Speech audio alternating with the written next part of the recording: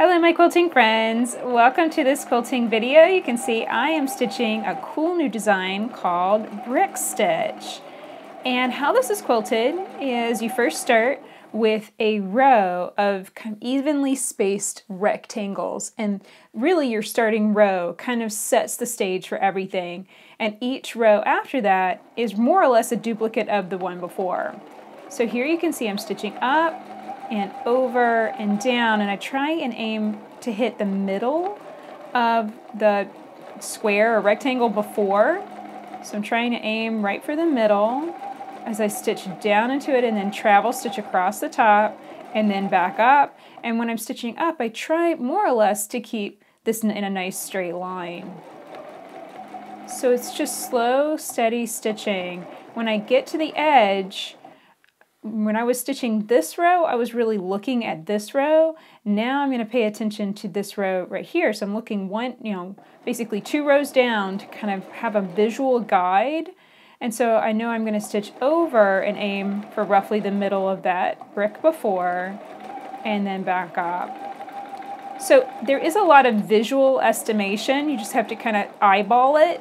If this is a struggle for you and you can't really see the design, take out a marking pencil and mark it. Mark some straight lines. That'll keep your rows of bricks evenly spaced across the top. And then you can also mark the bricks themselves. If you needed to mark out the spaces that they're going to take up, that would be fine too. This is one of those things that I know I could not have stitched this. I could not have quilted this when I first got started, but with just the amount of practice, and really more than anything else, it's just being able to visualize and see space in stitches. And that's what I'm good at now after doing this for so long. And so that's why I don't really have to mark this. I can freehand it and still end up with roughly equally spaced and equal height bricks. Now, this being said, kind of the reason why I wanted this not to be marked is I wanted it to look a little imperfect. I wanted these to look like maybe they were kind of a little wobbly. Some of the bricks down here are a little bit more angled on the sides. I like that human element. I like it to look not quite exactly perfect. And that's what appealed to me with designing this design. And I think that we've caught it.